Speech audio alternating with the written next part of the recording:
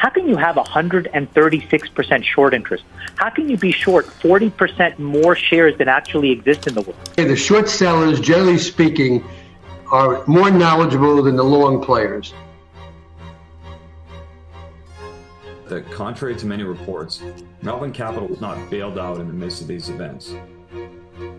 Hey, this is Andrew Left at Citron Research, giving you 5 reasons why GameStop is going to $20.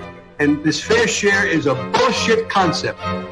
It's just a way of attacking wealthy people. We like the stock. We like the stock.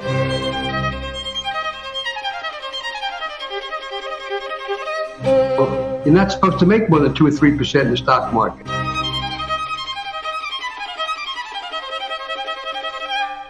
I actually think, Herb, that they're smarter than we think.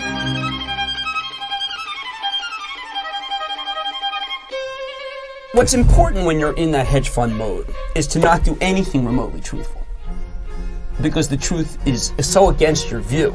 Melvin closed out all of its positions in GameStop. As for me, I like the stock.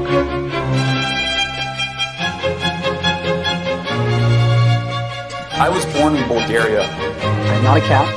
It's obvious that Ryan Cohen is the savior.